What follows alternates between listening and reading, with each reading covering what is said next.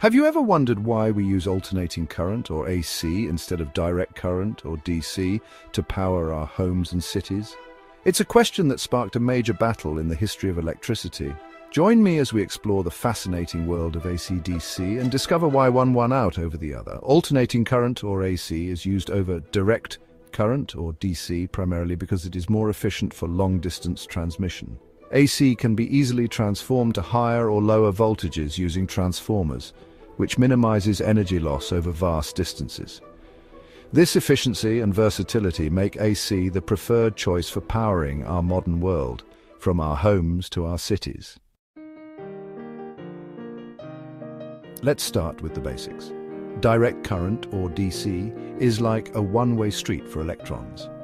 The electrical charge flows in a single direction, from the positive terminal to the negative terminal. Think of batteries. They provide DC power.